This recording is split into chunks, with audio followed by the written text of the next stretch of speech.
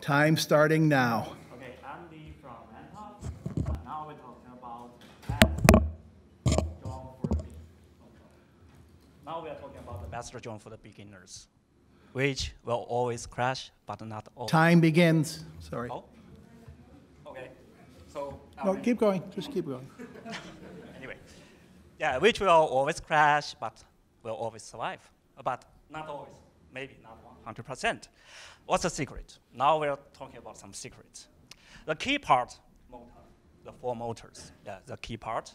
So I'll tell you something about, okay, we say it's all about egg business, how to deal with eggs.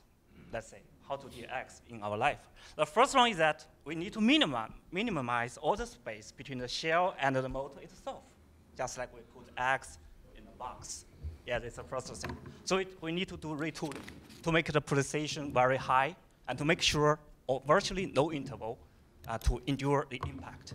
So the second one is that we always need to put our eggs into fridge. For beginners, and always they will have some kind of very high currency because acceleration and deceleration. So we reduce the currency, so it will cool down. That's why and how we make a very good and the best beginner. Thank you very much.